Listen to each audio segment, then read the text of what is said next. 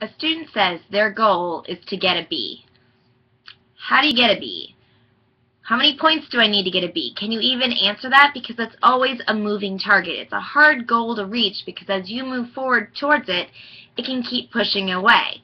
So for kids at the bottom end, sometimes that can be really unmotivating as they need to not only get up to that goal of I want to be, and it keeps chasing them away, but it can be pretty far off. If you have an F, to get from an F to a D can be as high as getting 60%.